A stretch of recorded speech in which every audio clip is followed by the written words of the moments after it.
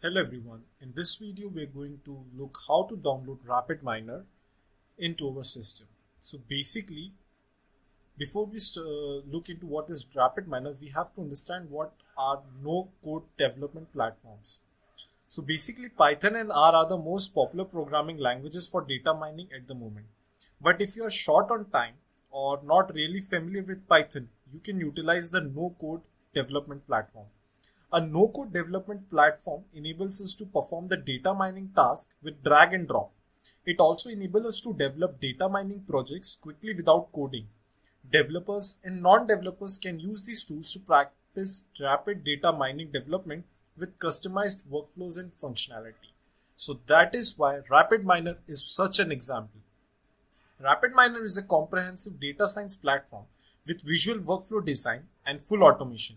It means that we don't have to do the coding for data mining tasks. Rapidminer is one of the most popular data science tools. There is a graphical interface of the blank process in Rapidminer. It has the repository that holds our dataset, so we can even import our own datasets. It also offers many public datasets that we can try. We can also work with a database connection. So before we jump into detail about the Rapidminer, let's see how to download it. So we just have to go to the Rapidminer window. So Rapidminer website. So we'll just type Rapidminer download. So it will give us the first link. So we have to click Rapidminer in Studio. So in this website, it says downloading the Rapidminer. You have to go to this Rapidminer's website. So you can just go here.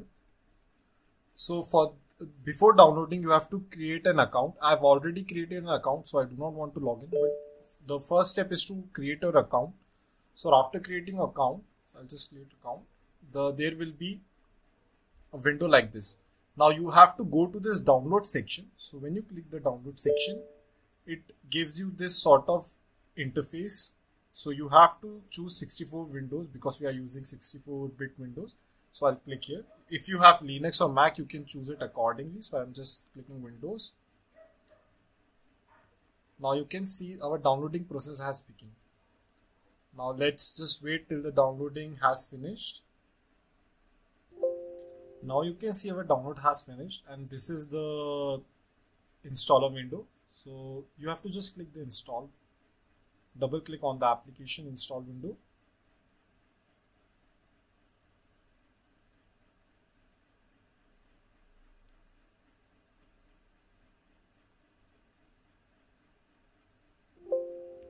Now this setup window has appeared. Now you have to click just next. Now for this license agreement, you have to click I agree, and now it is extracting all the modules. If you want to see what all modules it is extracting, you can click on the show details. So here you can see these are the modules or files it is extracting along with the Rapidminer Studio. So let me just wait till this download process gets finished. Now you can see the downloading, our Rapidminer has been installed. Now we have to just click finish. And now the Rapidminer will launch. Okay, now first it is asking for access. So we have to click allow access because there might be some files which is being blocked by our Windows Defender, so we need to allow it. So I've just clicked allow access. Okay, now it's asked for the license agreement, so you have to click I have read all instructions, and then you have to click I accept. Now I think it will launch. Okay, so before we enter, it will have the first thing you need to know that without logging in, you are not able to work on it.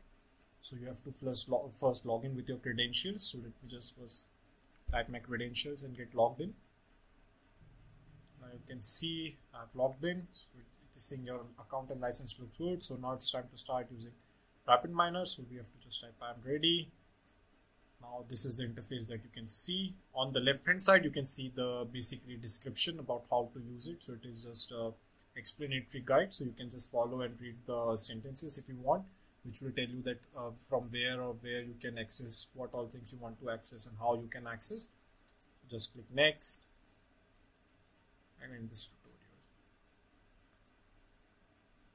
just say current process. Now in the left hand side, you can see the repository where all the data sets can be loaded. You can even import data set by clicking on this import data icon. There are also sample of data which is available in the samples. You can even establish a database connection if you want. If I click on data, let me just select a data set. So let me just take a data set. I'll take a Titanic data set. So what you have to do, just click on it and drop over here. So this is the data set that I have taken, and when you want to see the data set, you have to just click on this, and here you can see the process, show operator info. You can just go into the description. It will tell you about the description of the data set, overview. In order to see the overview, what you have to do is just click on this output, and you have output of this Titanic dataset, and you have to connect it with this output.